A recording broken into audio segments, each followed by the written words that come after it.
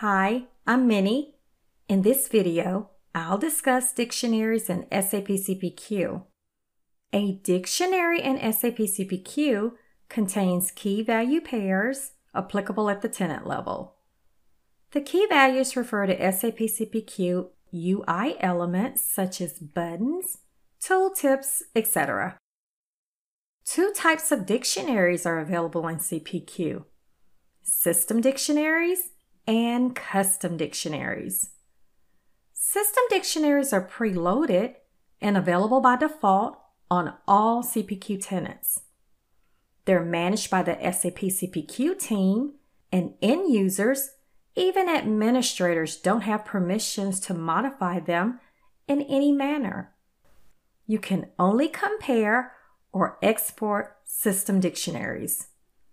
While they're unable to modify system dictionaries, administrators can create custom dictionaries which can extend and override entries in a system dictionary.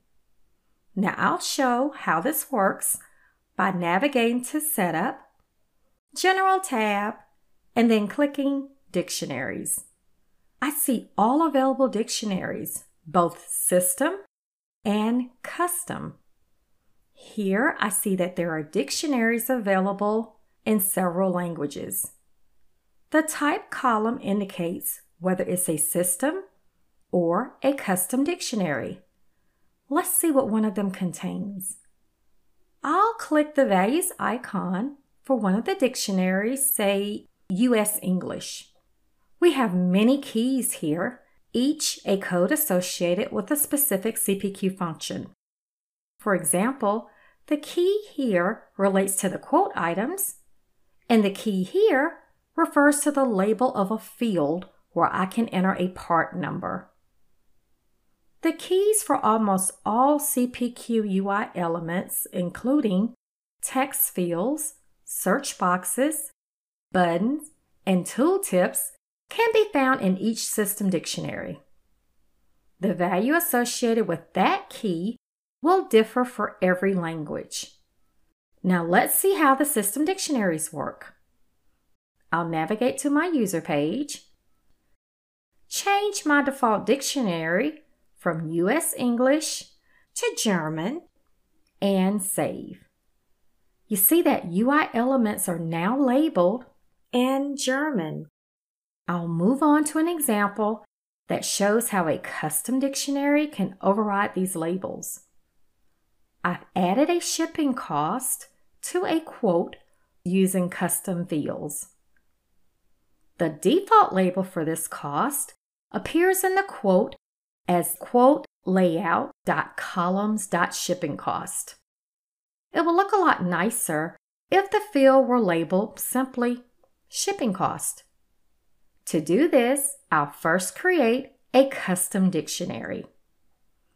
I'll navigate to the path shown earlier, click Add New, and give the dictionary a name. I want US English as the parent dictionary. So I'll leave it as it is. Ensure that the visibility condition field has the value 1 and save.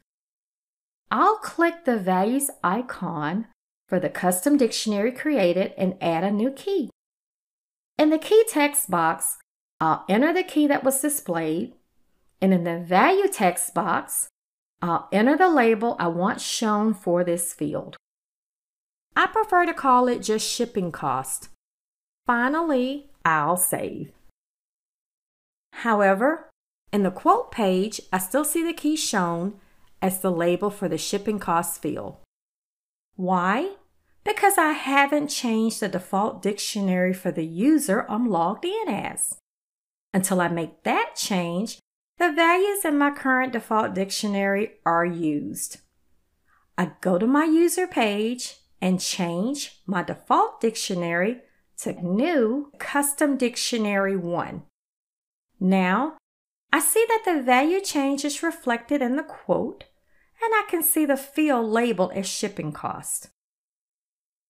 To summarize, system dictionaries are uploaded by the CPQ team and can't be modified by administrators. However, administrators can create custom dictionaries to override or supplement the entries in system dictionaries. Thanks for watching.